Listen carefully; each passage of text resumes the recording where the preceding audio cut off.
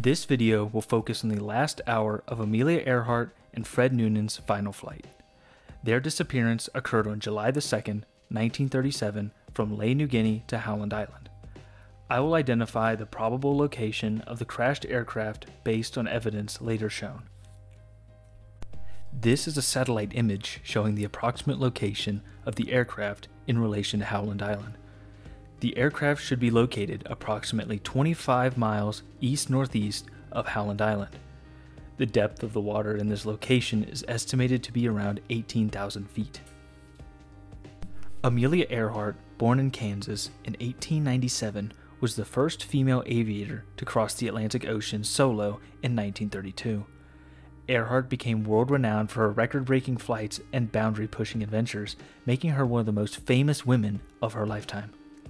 Earhart, however, is best known for her disappearance during an attempted first female circumnavigational flight with her navigator, Fred Noonan, in 1937.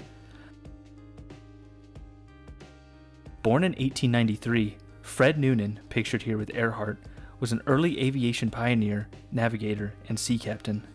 Noonan spent many years as a navigator for Pan Am World Airways, navigating flights across the Pacific Ocean and the Caribbean Sea. Considered one of the best of his time for his navigation skills, he was chosen for the circumnavigation flight by Earhart in 1937. This is a photograph of Earhart's Lockheed Electra 10E. She was known to fly in the front left of the aircraft as captain and pilot. Noonan was located in the right rear of the aircraft with a small window to look out of on the right-hand side. Earhart and Noonan would begin their round-the-world flight on June 1, 1937, from California and head east through several stops including Miami, South America, Africa, India, Australia, and New Guinea. The flight was lost traveling from Lae, New Guinea to Howland Island. The final two stages of the flight would have been from Howland Island to Hawaii and then from Hawaii to California, completing the trip. It is important to note that the flight over the Atlantic from South America to Africa ended up 60 miles north of the planned destination. Earhart wrote a note to Noonan and asked why this happened. There are two long-standing theories as to the aircraft's location. One was that they flew to another island. This theory is not plausible. The radio signals from the aircraft to the Coast Guard cutter were at an S5 strength during the last hour of flight near Howland Island, from 7:42 a.m. to 8:43 a.m. An S5 radio signal strength is within 30 miles of the Coast Guard cutter Itasca. They were extremely low on fuel at 7:42 a.m. The second theory was that they fell short of Howland Island. This theory is not likely. At 6:14 a.m., Earhart and Noonan reported that they were 200 miles out. At 6:45 a.m., Earhart and Noonan reported that they were 100 miles out. They flew towards Howland for another hour until 7:42 a.m. at 130 miles per hour, placing the aircraft past Howland Island, not short of the island. The fall short theory began in the 1950s from literature stating that the aircraft traveled at 120 miles per hour during the flight. This estimate is based on a radio transmission identifying a position early in the flight from the aircraft back to New Guinea. Because of this theory, an area of approximately 1,800 square miles of the ocean floor west and northwest of Howland Island has been searched. The aircraft was not located in this area. Here is the flight path from Lae, New Guinea to Howland Island.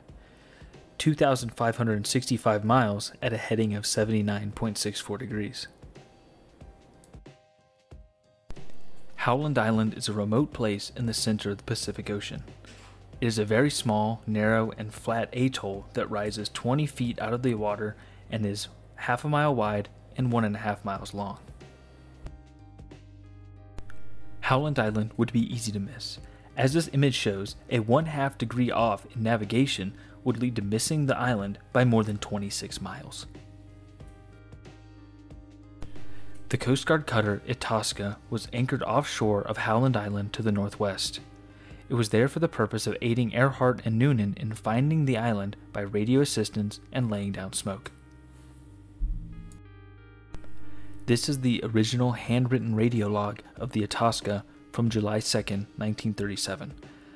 The radio log illustrates the communications between the Itasca and Earhart upon her approach to Howland Island. This is a transcription of the Itasca's July 2nd radio log. There are portions of this radio log that are extremely important in identifying where the aircraft crashed. We need to focus on this part of the radio log. 0614, 200 miles out, no report on radio strength, laying down heavy smoke. 0645, reported 100 miles from the island, reception fair. 0742, plane's position reported as near the island and gas running low, no radio signal strength logged. 0758, plane reported as circling and requested vessel to transmit on 7500 kc for bearing, reception very good, considered an S5+. 0800, plane reported receiving our signals but unable to get a minimum for a bearing, good reception. 0843, reported as being on line 157337 and running north and south courses, good reception. Good reception is considered an S5. Radio log. With the estimate of 200 miles out from Howland at 6:14 a.m., Noonan would have estimated the average flight speed near 129 miles per hour plus, 18 hours 14 minutes flight time, distance traveled 2,356 miles.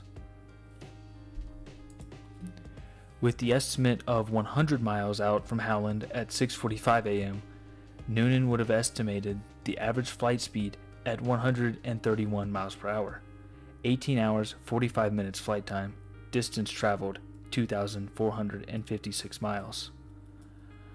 They did not cover 100 miles in 31 minutes. They covered approximately 67.67 miles.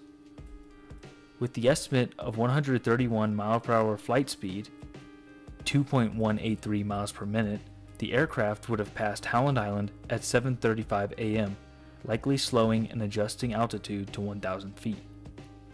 Radio transmission at 7:42 a.m., near the island, 7:58 a.m., circling. 6:45 a.m., Earhart and Noonan reported they were 100 miles out from Howland Island. This report is believed to be correct. Noonan adjusted his 200-mile-out estimate from 6:14 a.m. to a more accurate 100-mile-out estimate at 6:45 a.m. This estimate was likely based on a 6:20 a.m. sunrise time at the location 100 miles west of Howland Island. This estimation of location is 25 minutes after sunrise, or 6:45 a.m., as reported in the radio log. To get an accurate east-west location in 1937 using a sextant, the navigation instrument would need to be used for 25 minutes or more after sunrise.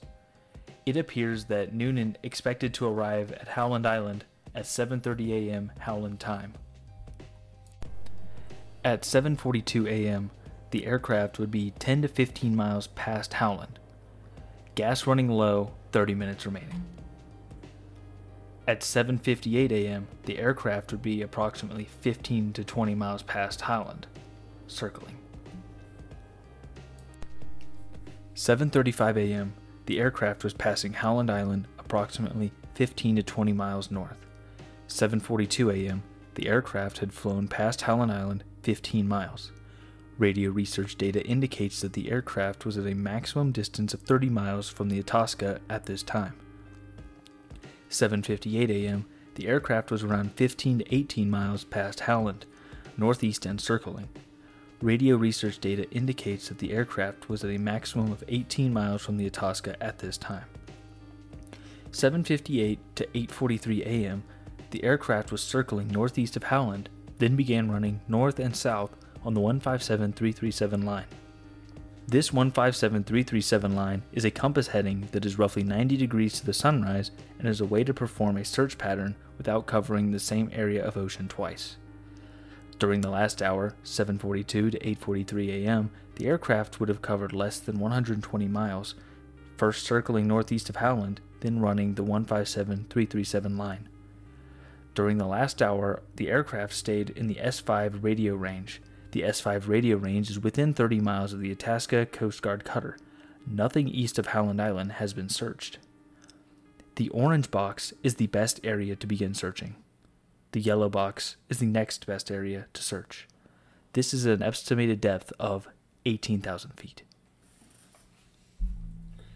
If you or someone you know has the resources to search for this aircraft, this is where you will find it. Please do not hesitate to contact me at adinvestigates@gmail.com to contact me or for more information. Thank you for watching.